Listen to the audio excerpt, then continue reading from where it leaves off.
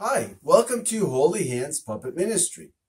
Today we have another lesson for you kids, and the lesson is going to be introduced to us by our dear friend Sally. Hey Sally.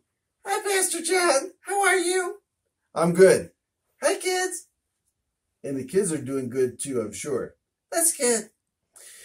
Pastor John, here's the lesson I'd like us to talk about today. Okay, what is it? The Trinity. Can you explain that to me? Wow, Sally. Wow. Kids, did you ever hear the word Trinity before? Okay. Here's Trinity. When we understand God the Father, God the Son. God the Son. Who is God the Son? Jesus. That's right. And God the Holy Spirit. Yeah. The God the Holy Spirit. That's the Holy Spirit of God, right? That's right. Kids, how can we understand the Father, the Son, and the Holy Spirit as three in one? That all three of them are the same and yet uniquely different. This is how. If you think of water, water comes in three forms. Did you know that, kids? Water comes in three forms, but it's still water. The first way that we understand water is the liquid form, the kind that you drink, right? You put it in the cup from the drain, from the sink, and then you drink it. Then the second way, what's another way that we think of water? I know, Pastor John. Okay, what is it? Ice. That's right. Did you know that ice is also water, but it feels different? It's cold. You can barely hold it. And then you can't, if you're going to put it in your mouth, you have to crunch it, right? And some people don't have strong enough teeth to crunch ice.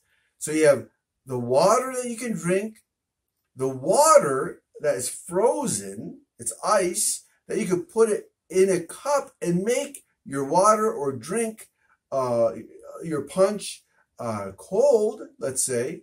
And then there's one more way. Oh, really? Yeah.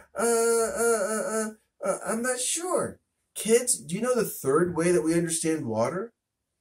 When you ever make, if you've ever made tea before, right? And you're boiling water, what comes out of the teapot?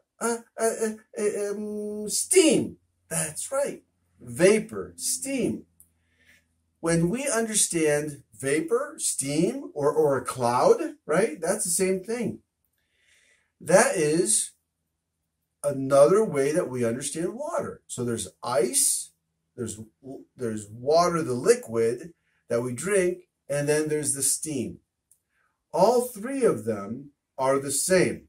They're all water, but all three of them have a unique place.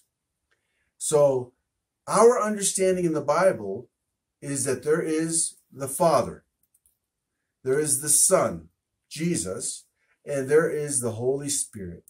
All three of them have their unique place, but yet all three of them are truly one. They are God, but manifested in different ways. They are shown to us in different ways. That's what manifested means, to be shown to us in different ways.